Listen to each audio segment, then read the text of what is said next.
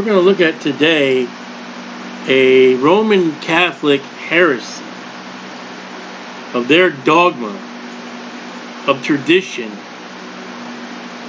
which the Bible says their tradition is a lie. But they teach that their tradition is true, whereas the Bible has a total opposite of their teaching. And their teaching is that Mary was sinless. And they call it the Immaculate Conception, which would be the freedom or being free of the original sin from her conception. So Mary, according to the tradition of the Catholic Church, excuse me, at her conception, by her mother and her father, which they say is Anna. I don't know where they get that from. Mary was in the womb of her mother and never sinned a day of her life, and never had the charge of the original sin. It was adopted by Pope Pius IX, 1854.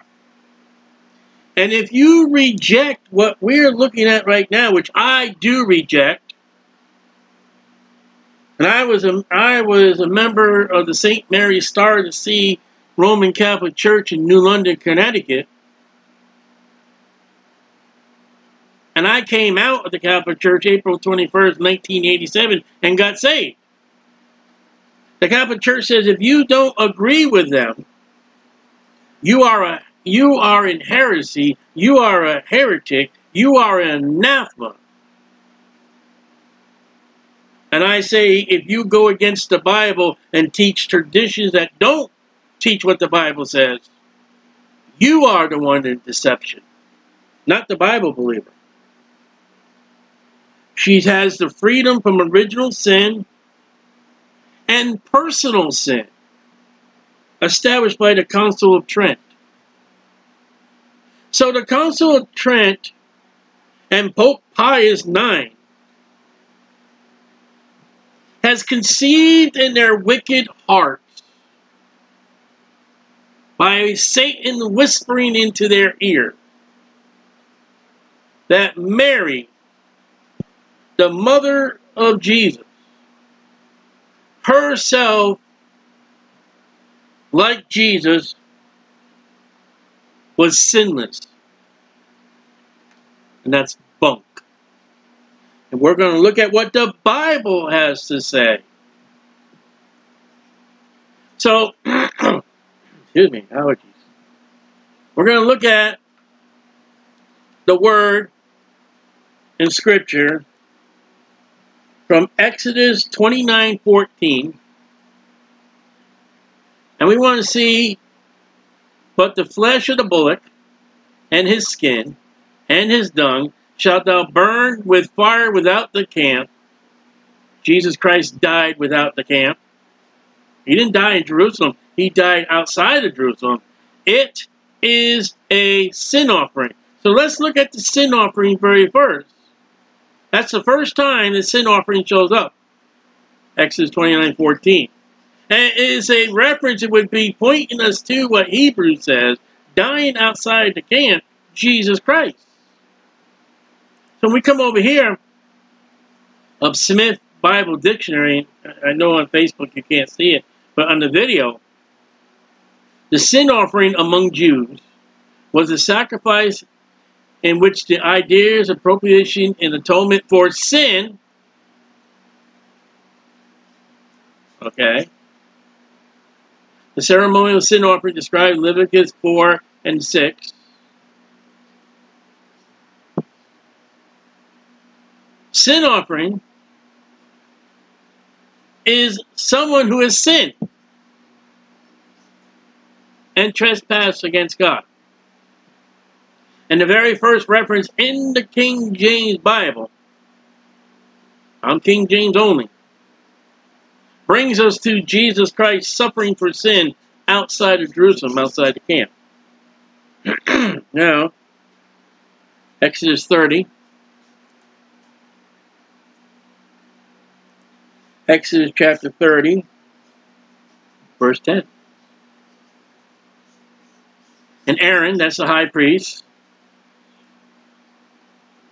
Aaron shall make atonement upon the horns, that be the horns of the brazen altar, of it once in a year with the blood of the sin offering of atonement. Once in a year shall he make an atonement upon it. Throughout your generation, it is most holy unto the Lord. This is the Day of Atonement. Once a year, twice, the high priest would go into the most holy of holies, once for his sin, and then for the sin of all the people. And when we find sin offering, the second place in the Bible, we find blood and we find atonement. Interesting words. Leviticus chapter 4. Leviticus 4:3. If the priest that is anointed, he's in the service of God. Jesus Christ, Christ means anointed, do sin. Now, Jesus Christ never sinned. To the sin of the people.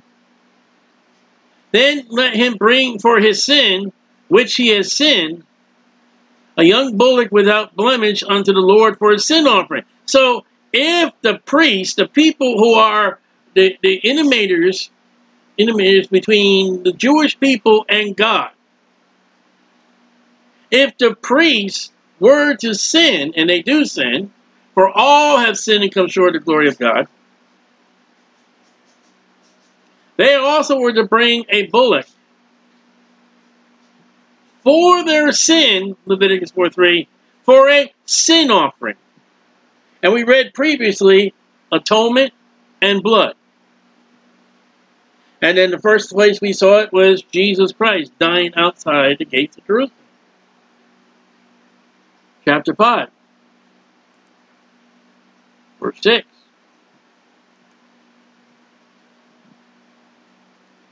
And he shall bring his trespass offering, Leviticus 5:6, unto the Lord for his sin, which he has sinned.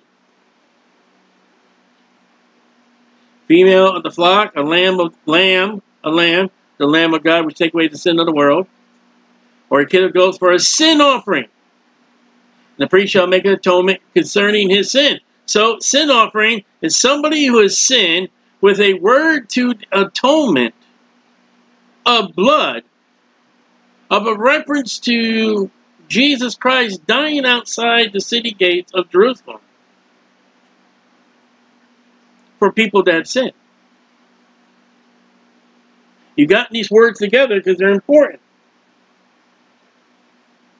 Now, Leviticus 12.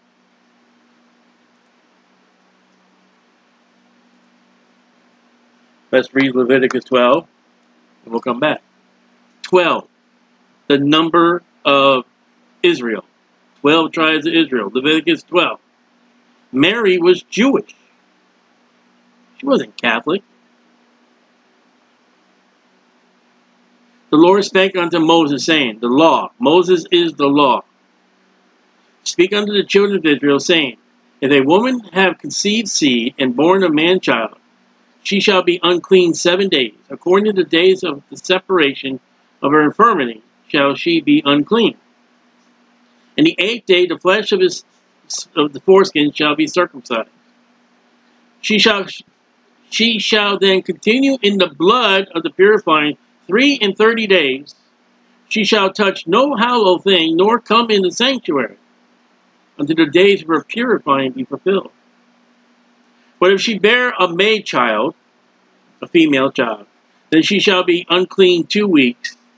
In her separation, she shall come in the blood of her purifying 66 days. And when the days of her purifying are fulfilled for a son or for a daughter. She shall bring a lamb of the first year for a burnt offering, and a young pigeon or a turtle dove for a sin offering unto the door of the tabernacle congregation unto the priest, who shall offer it before the Lord and make an atonement for her, and she shall be cleansed from the issue of her blood. This is the law of her that has borne a male or a female. There's no other sexes. There's only male or female. If you think there's other than a male or female, you're stupid and you need to get out of society. If she be not able to bring a lamb, then she shall bring 2 turtles or 2 turtle doves, or 2 young pigeons, one for a burnt offering, the other for a sin offering. And the priest shall make an atonement for her, and she shall be clean. All right, well, let's break down Leviticus 12. All right. So Moses, the law writer, prescribed by God, speak unto the children of Israel, Jewish people. If a woman marries a woman, shall conceive seed, she conceives seed. Now, not of a male, the virgin birth, but that holy thing was of the Holy Spirit. And then later on, to defile the traditions of the Catholic Church, Mary did have sons and daughters. She wasn't a perpetual virgin. Another lie, the Catholic Church. And born a man-child, Jesus Christ was a man-child. She shall be unclean. Set apart. Unclean. Not clean, unclean. 7 days. According to the days of her separation. For her infirmity.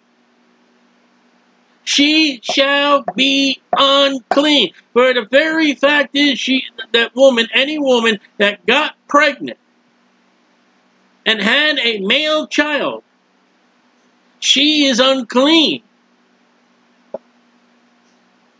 The 8th day, this is all important, we're going to look at it in a moment. The 8th day, the flesh of the child, shall be circumcised.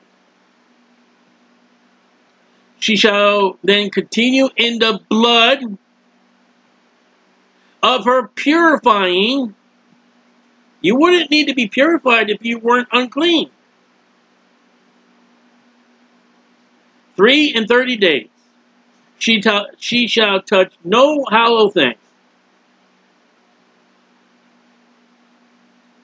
nor come into the sanctuary, until the days of her purifying, being unclean, be fulfilled. But if she bear a maid child, which she would later, she shall be unclean 2 weeks, as in her separation. She shall continue in the blood of her purifying, because you're unclean. You wouldn't need purifying if you were unclean. You would not need hand sanitizer if your hands were clean. And when the days of her purifying, Leviticus 12:6, are fulfilled for a son or for a daughter, she shall bring a lamb of the first year for a burnt offering, and a young pigeon or a turtle dove for a sin offering unto the door of the tabernacle of the congregation unto the priest. See all the words we looked up in Exodus and Leviticus? They match Leviticus 12. Who shall offer it before the Lord to make an atonement for her. She shall be cleansed from the issue of her blood. If we confess our sins, he's faithful and just to forgive us our sins and cleanse us from all unrighteousness. This is the law for her that has borne a male or a female. And she be not able to bring a lamb, then she shall bring two turtle doves, or two young pigeons, the one for a burnt offering, the other for a sin offering. And the priest shall make an atonement, and she shall be clean. Okay? 12:8 is a very important verse. Gospel of Luke. Luke is a medical doctor. Luke 2. Luke is a medical doctor. Luke 2:21. And when the 8 days were accomplished for the circumcision of the child, we read about that in Leviticus 12.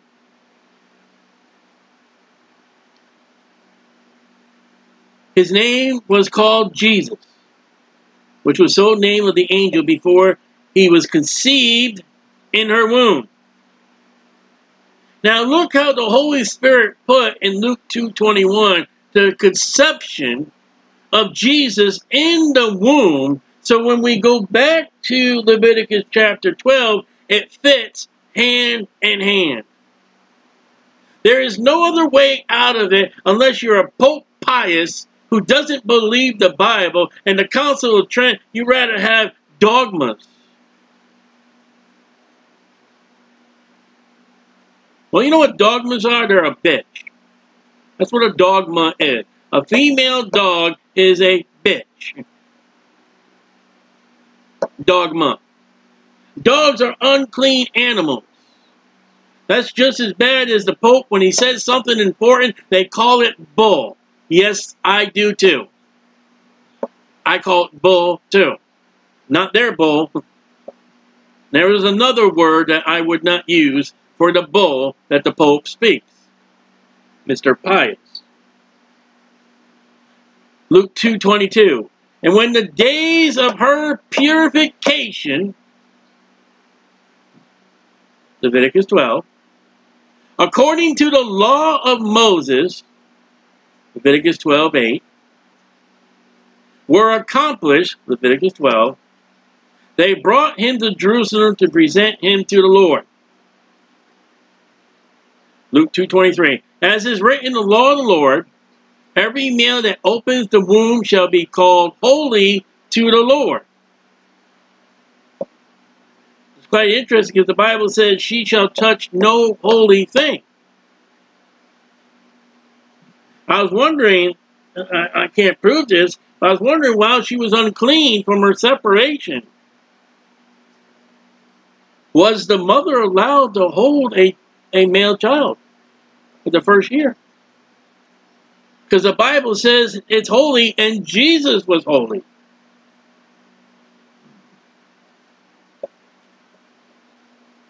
To offer sacrifice, 2:24, according to that which is said in the law,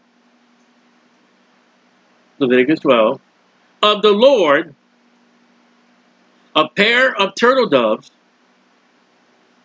or two young pigeons. So let's go back.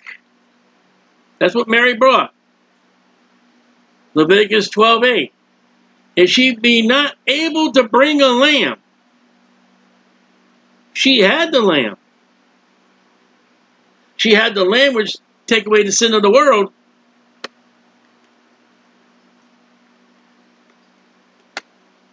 But I don't know if she could hold them. Every firstborn male and Jesus were holy. She was unclean from her separation.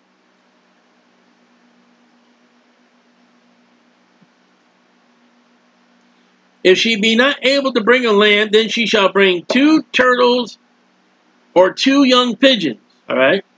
Stop there. Luke chapter 2, 24. To offer a sacrifice according to that which is said in the law of the Lord, a pair of turtle doves or two young pigeons. Okay, that's what she brought.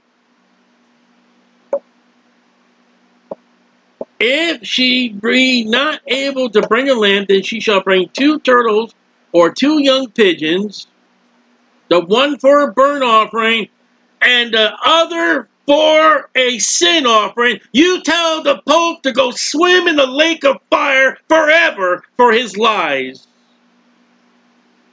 Mary and the Bible and the Holy Spirit says that what she brought was for a sin offering.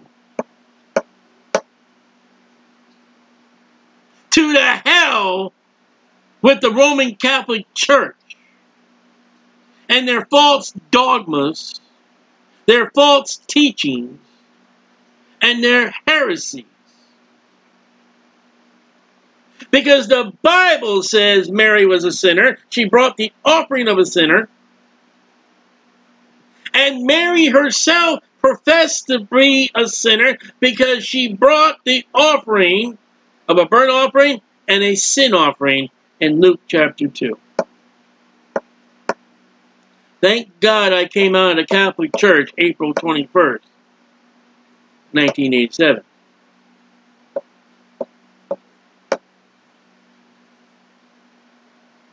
That's it. That's the scripture. And it rises above any council. It rises above any pope.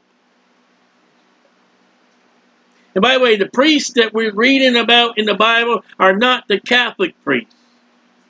These were of the family of Aaron, Jewish, not Gentile. You got to rightly divide the word of truth. Now, let's look at some other scripture here. A little side note. Matthew 13. I hope that's 55. My writing's terrible. Matthew 13:55. Is not this the carpenter's son? No, it's not. He's not the carpenter's son. He's not Joseph's son. He's the Son of God. Is not his mother called Mary? Yes, she is. And his brethren, his brothers, James, Joseph, Simeon, and Judas, and his sisters. We're going to look at some more. But Mary had other children. Mary had Jesus. And in Leviticus chapter 12 says that a woman who has conceived seed, male or female, Jesus and his brothers and his sisters, she was unclean. To the plop in the lake of fire goes the Catholic popes and the Catholic Church and their false doctrine. We'll read on. Mark 6. Mark 6. Is not this the carpenter? Nope. The son of Mary? Yep. The brother of James, Joseph, Judah, Simeon. Are not his sisters here with us? She had other children. She was not a perpetual virgin. By the way, if Mary did not have any other children and was married to Joseph, she sinned against the marriage bed of her husband. It's a sin in the Bible for a woman to withhold herself to her husband.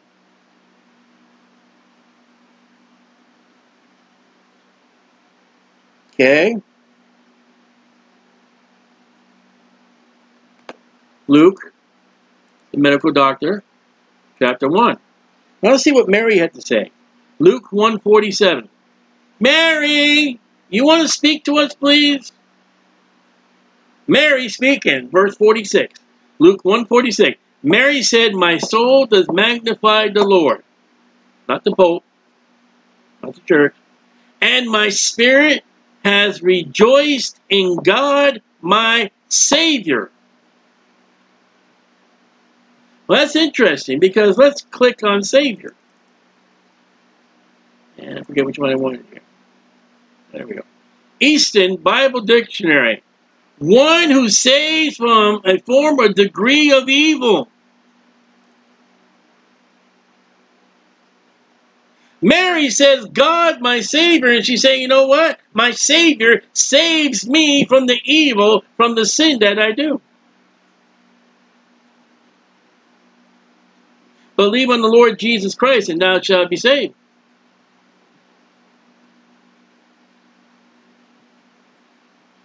Mary's actions show that she's a sinner. Mary's words show that she's a sinner. But the Catholic Church don't know how to read their Bible, don't know how to study their Bible. So let's pick back up in Leviticus chapter 12, verse 2. Speak unto the children of Israel, if a woman have conceived seed, Jesus, James, Simon, Judas,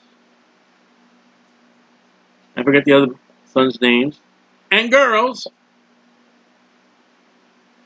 and born a man-child, then she shall be unclean 7 days. She bore other male children, she's unclean. According to the days of her separation. For her infirmity, she shall be unclean. That's what the Bible says. What the medical doctor says.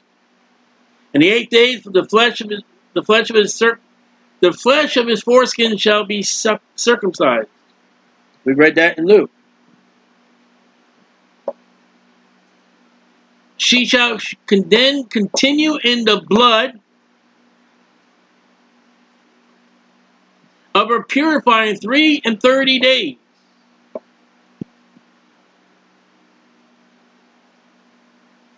After the afterbirth and after the pregnancy, a woman still bleeds.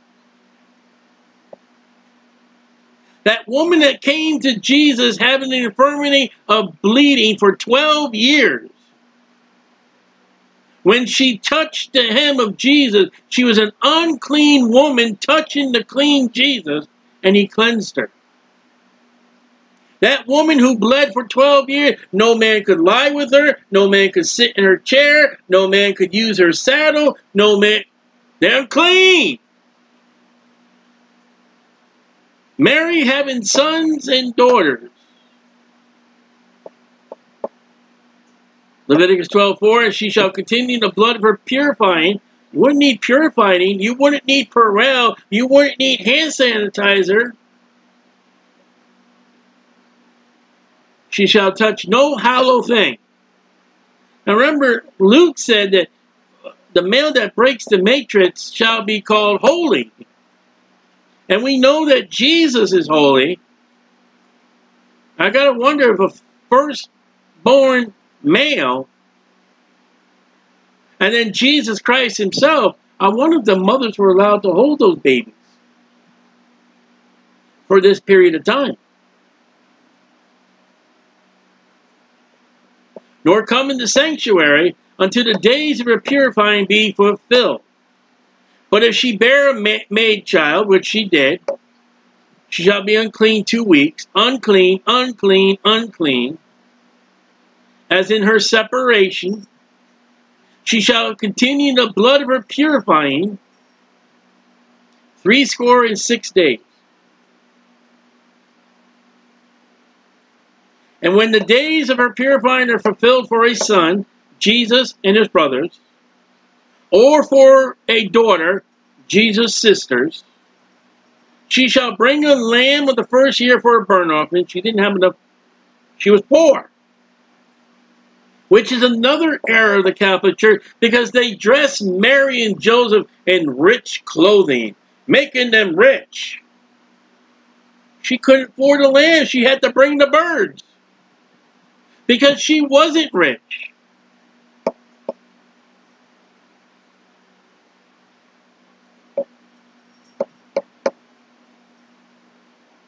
A young pigeon, a turtle dove, for a sin offering unto the door of the tabernacle of the congregation, unto the priest. This is exactly what Mary did, but she didn't bring a lamb. She couldn't afford a lamb. Who shall offer it before the Lord, and make an atonement for her. Atonement, atonement, atonement. And she shall be cleansed of the issue of her blood. This is the law,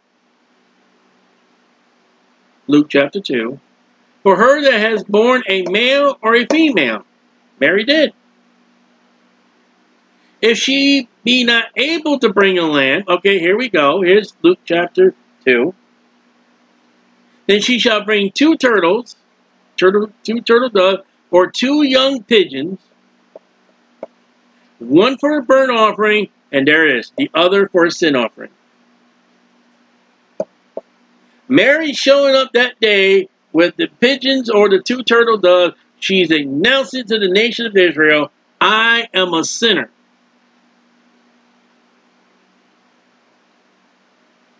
And don't believe the Roman Catholic Church.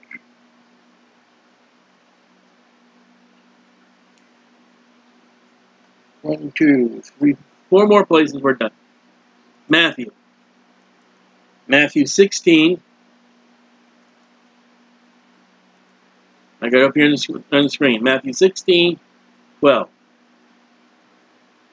Then understood they how that he bade them not to beware the leaven of bread, but the doctrine of the Pharisees and Sadducees. I tell you, beware of the doctrine of the Roman Catholic Church. Beware. The Pharisees and Sadducees were, and the Catholic Church hierarchy are almost one and the same. Matthew 15, verse 3. But he answered and said unto them, why do ye also transgress the commandment of God by your tradition, or dogmas, or counsels? And in Mark 7:9, he said to them, full well you reject the commandment of God, that you may keep your own tradition. You throw the Bible away to keep what your dopey popey said. That's why the Catholic Church does not want its people to read the Bible. Because if a Catholic were to read the Bible, he would see the errors of the Catholic Church. Mark 7:13, making the word of God none effect through your tradition. We looked at the word of God. We looked at Exodus, Leviticus, Luke. And we compared what the Bible said about Mary, and then what the Catholic Church said about Mary, what Leviticus says about Mary, what Luke says about Mary, what Exodus says about Mary, what the Holy Spirit says about Mary through the Word of God. And then we looked at what Pope Pius and the Counsel of Trent. I'm here to tell you that Pope Pius and the Counsel of Trent and the Catholic Church and their traditions are dead wrong. Beware. Beware of the Catholic Church. Come and know Jesus. Now, I am not attacking the Catholics. There are saved Catholics in the Catholic Church. I am talking about the system, the doctrine, the traditions, the hierarchy of the Roman Catholic Church. There are Roman Catholics, there are Catholics in the world that completely agree with what I just preached and taught you. And there's several reasons why they won't come out of the church. That's not today's lesson.